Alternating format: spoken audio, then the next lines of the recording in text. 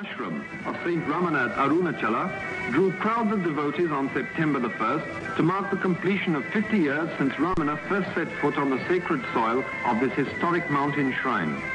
From far and near they flocked for darshan of the holy sage, who by the severest austerities and profound contemplation has attained spiritual wisdom and serenity unique in the country.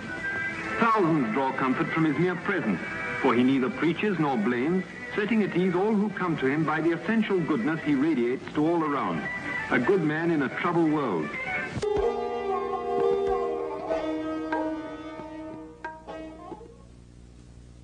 He adhered to a punctual routine, which included going out for a stroll twice a day.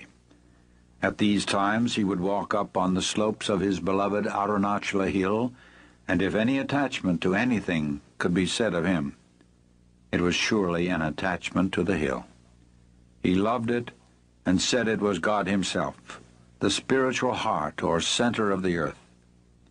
He seemed to never be so happy as when wandering around its slopes, and once remarked that there was not one spot on the hill where he had not set his foot. He also encouraged devotees to walk around the 8-mile circumference of the hill, as it has been well known from ancient times to be a very potent spiritual exercise. Generally, the Maharshi appeared to be indifferent, a witness to what was going on around him. Nevertheless, he was always aware of what was happening and seemed to be very particular about certain matters. First of all, he insisted that he should be accessible to devotees and visitors at all times, even on the day of his death, when he had no strength to even hold his head erect. He asserted that devotees should not be prevented from seeing him. He was also very keen that visitors should be fed immediately upon their arrival, and food should be well cooked and nutritious. He participated and supervised meal preparations for many years. The Maharshi was adamant that no preferences should be given to him in way of food or conveniences. If it is good for me, it must be good for all, he would say when some special food preparation or medicine was offered him. He would then make the attendants distribute the item to everyone present before he would take it himself.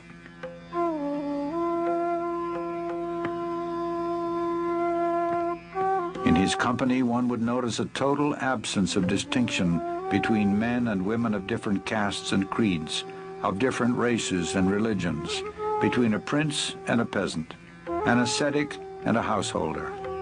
His equality extended far beyond human beings and embraced even plants and animals.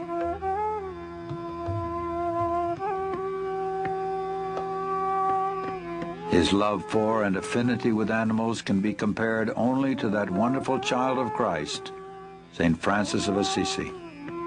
They all came to him, dogs, snakes, monkeys, crows, deer, peacocks, chipmunks, and cows, to name a few.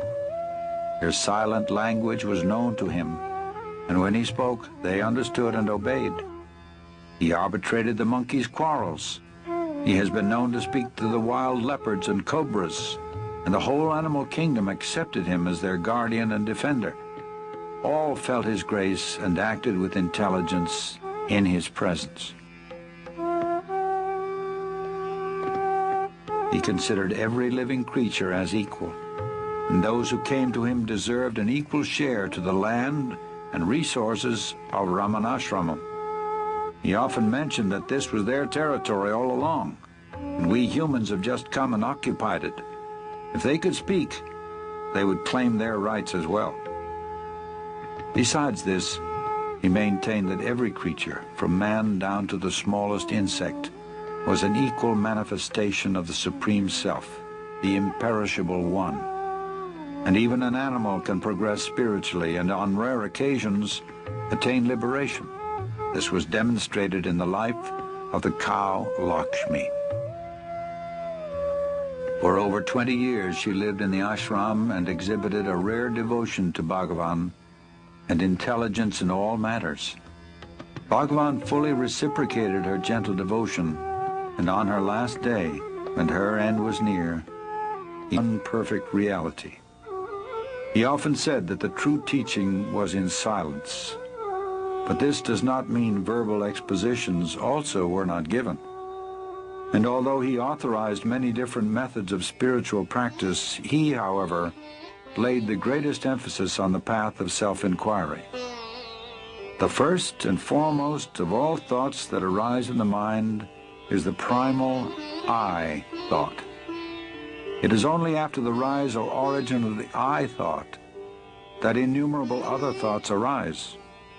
Search by means of a deeply introverted mind wherefrom this I arises. If we go inward questing for the source of the I topples down, and immediately another entity will reveal itself, proclaiming I. Even though it also emerges saying I, it does not connote the ego, but the one perfect existence. People of all religions came to him, and he never advised any of them to change their faith or abandon their creeds. He answered all their questions patiently.